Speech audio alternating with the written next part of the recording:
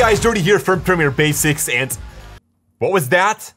I'm not a slow editor, you are. Nah, just kidding guys. Today I'm gonna give you 10 tricks to speed up your editing process so that you can finish those projects faster and get back to playing video games. So trick number 1 is about the beautiful connection between Premiere and After Effects, aka the dynamic link. As you know, this connection doesn't really go smooth, which results in terrible playback. To fix that, duplicate the linked composition and then right click on it. Then choose Render and Replace. This window will pop up, and make sure that the format is set to QuickTime and the preset to Apple ProRes. This is a high quality codec, that way we can use these clips in the final export as well. Click OK and let it do its thing. Once it's done, the clip is just like any other video in a timeline, which means butter smooth playback. But keep in mind, you can't go back to After Effects if you want to make adjustments. For that, you need to go back to the original one and then render it again. You know, that's why we made that duplicate. Oh, by the way, exporting your video will also go a lot faster now. The second trick is about using markers. We all know that we can press M on the keyboard to set a marker in a timeline, but you can also hold Alt and click the marker. Now you can drag it out as long as you want, and if you double click on it, you can give it a name, for example, intro. This is very useful because you can tag the chapters in your video when editing, giving you an instant overview of your entire timeline. Trick number 3, have you ever imported a 4K clip into a 1080p sequence? Well, then you know that you have to scale it down every time that you do that. But what if you can make Premiere Pro do that automatically? Well, head over to the edit window on top and go to preferences, then select media. Open up the default media scaling menu, and here you can choose between scale to frame size or set to frame size. And when you select one of these, Premiere will automatically make your video fit to the sequence size. But Jordy, what's the difference between these two? Well, if you choose scale to frame size, Premiere will resample the 4K video into a 1080p video. If you use set to frame size, Premiere will use the scale property to make the picture smaller. I don't recommend using the scale to frame size option if you're still planning on scaling it up, because you will lose quality. Number 4, sometimes the effects controlled window can be a big mess, especially when you have multiple effects on a clip. If you need to adjust some keyframes but you can't really find them fast enough, well, just click on the filter icon on the bottom and then enable show only keyframes properties. Now Premiere will only show those properties where you have set keyframes to. You can also go for the show only edited properties options. This will show all the properties that you've made adjustments to. I actually have a shortcut for these options so that I can easily switch between them. That makes it even faster.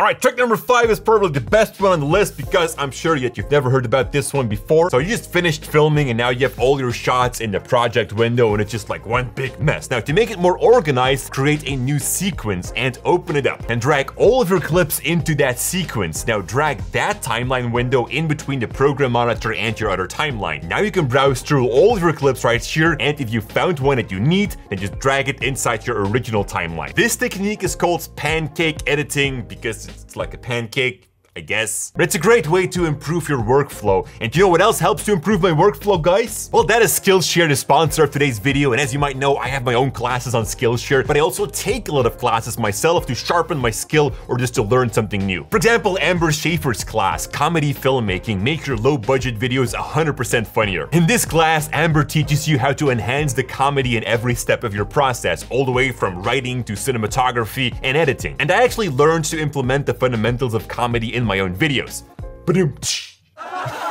Now, Amber says that comedy is something that you can learn and not something that you have to be born with. It are techniques after all, which I think is really motivating and inspiring. This is definitely a class that I recommend to every creative individual. Now, Skillshare is an online learning community with new classes added every week. You can browse through thousands of inspiring classes for anyone who loves learning and want to explore their creativity and learn new skills. It's the perfect place to invest in yourself and in your personal growth. From film production to cinematography, Adobe Premiere Pro, you name it. Or you can check out the staff-picked classes. And hey, that's me here. This is my advanced class for Premiere Pro editing, guys. I highly recommend to take this class as well. The Skillshare is completely ad-free, so you won't be distracted when you're focusing on the class that you're taking. So start discovering new classes now. The first 1,000 people to use the link or the code Premiere Basics will get a 1-month free trial of Skillshare. Definitely check out the link in the description down below for more information. And now let's go back to Premiere. Trick number 6 already. Let's say that you're editing a video, but you hear a lot of pops in between the audio clips or at the start. Well, as you probably know, you can fix that by hitting Ctrl-Shift-D on your keyboards. But then you need to adjust the length of these transitions for every single time. Stop doing that, guys. Seriously, you're wasting time. Head over to the effects window and open up the menu. Now choose Set Default Transition Duration. The properties will open up, and here you can set the duration to whatever works for you. For me, that's gonna be 0.25 seconds. Now you can go through your entire video in no time, and if you want, you can even select all your audio clips at once, hit Ctrl-Shift-D on your keyboard. Now all the audio clips will have a short fade in and out transition. And here we are at trick number 7. I have a few text layers in my timeline, and I'm gonna change the font for every single one of them. Well, if you go to the graphics and titles menu on top, click on Replace Fonts in Project. Here you can see a list of all the fonts used in your project. Select it and choose another one from the list. Then click OK, and voila, it's that easy.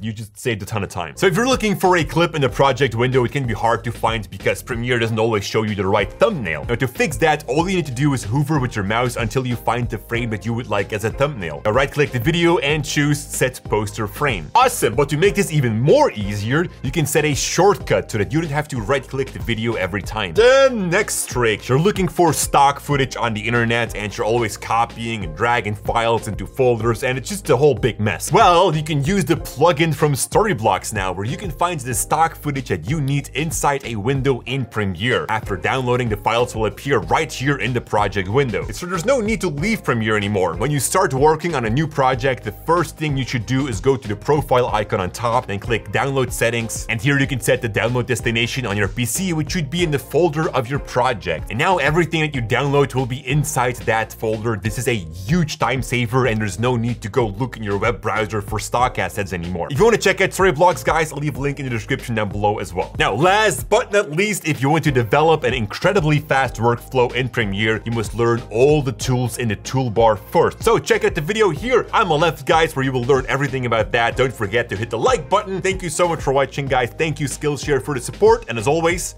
stay creative.